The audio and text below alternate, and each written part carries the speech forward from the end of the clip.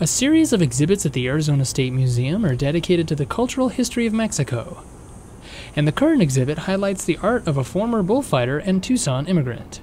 Well, this exhibit is called Salvador Corona, Matador to Muralist.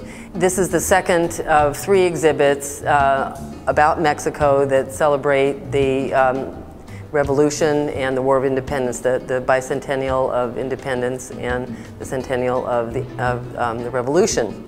Salvador Corona was born in Chihuahua in 1895, and he was the son of a fairly prosperous individual who had a ranch down in Chihuahua where they raised fighting bulls.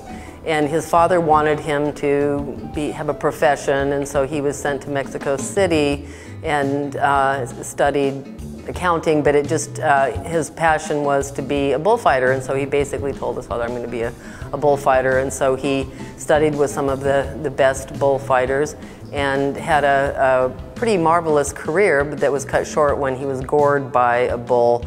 And so it had been suggested to him by one of his friends that he study painting. So he absorbed a lot of folk traditions of Mexico, and then he created this style where he would paint on the bulls or the carved wooden batallas. He painted on boxes. He painted on canvas.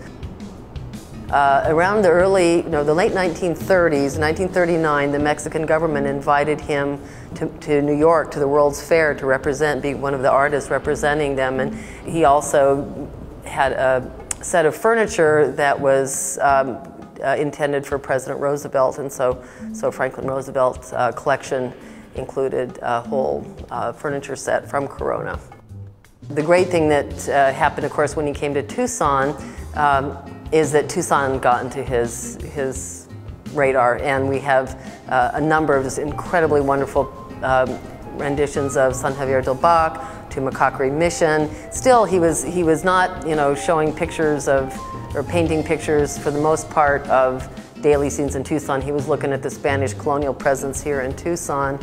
And in terms of the celebration, we just want to acknowledge that Tucson has a very, very long history. The area where Tucson is now, that then Tucson was part of Spain, and then Tucson was part of Mexico, and then Tucson was part of the territory of New Mexico. We just want that understanding of where we are in our border location right now, and how the waves of history have moved over here and made us who we are today.